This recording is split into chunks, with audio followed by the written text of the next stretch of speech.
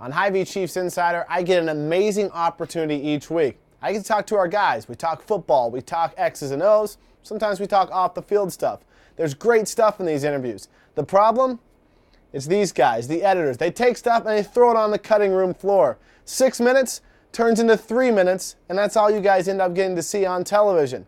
Well, here on Uncut, we take no frills, no music, no cuts. We just bring you the raw video from Hy-Vee Chiefs Insider and put it on kcchiefs.com. Check it out.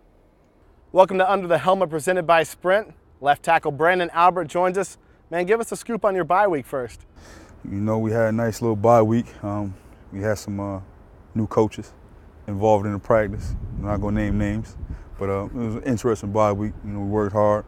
You know, we tried to get better, and it was very productive.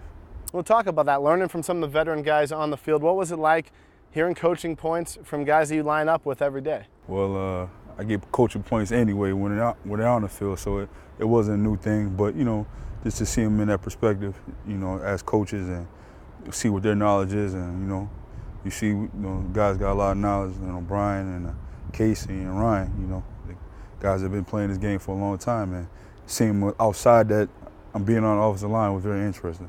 Turn your attention towards the Colts. You guys have been able to run the ball. You've cut down on sacks. But this is a Colts team who has two very strong defensive ends. How do you guys approach that this week? You know, just prepare the best we can, and you know, individually and as a team, and just trying to work hard. You know, like you said, they got a pretty good defense period, and you know, they got some, you know, probably some of the best defense ends, you know, rush defense ends in the game. So you know, it's going to be a challenge for the whole team, and well as a unit. You personally, you haven't given up a sack this year. However, what I think is more impressive, you also haven't committed a penalty. And team-wide, this Chiefs team, the least amount of penalties in the league right now. How have you guys been able to do that? Don't bring me no bad karma, but you know, just trying to concentrate, you know, work on your techniques, and you know, just hone in on your skills, and I think just being disciplined and get to, you know, going to the line and before the play starts, knowing what's going to happen, and just be as calm as possible, but at the same time being aggressive.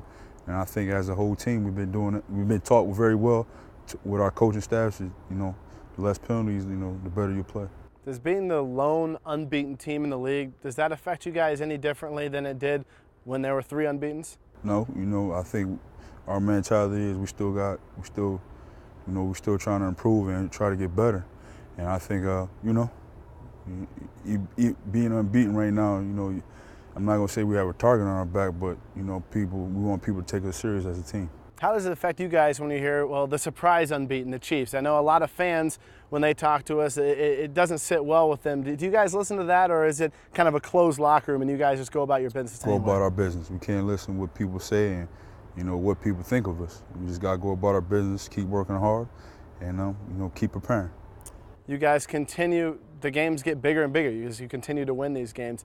In Indy, is this kind of a benchmark game for you guys, or is it just another week? Actually, you see out there, you're getting bothered as we do this. See, when you make it the big time when you make the Hy-Vee Chiefs Insider, man. All the guys want to chirp at you. Yeah, I'm probably getting in trouble for that, but anyway, another story. Now, as you guys keep winning these games, keep getting bigger and bigger, as you face Indy, is there any added pressure playing a team of the Colts that has been at the top of the AFC for so long? You know, not really. You just go out there, you know we're playing a very good team. You know, been a good team for a while now. Got a lot of great players. So, you know, you just go out there just trying to win a game, you know. You know, it's still early in the season. We just got to do what we got to do. All right, man. Best of luck. Thanks for joining us. Thank you very much. 65 horsepower trap. That might pop wide open, Rats.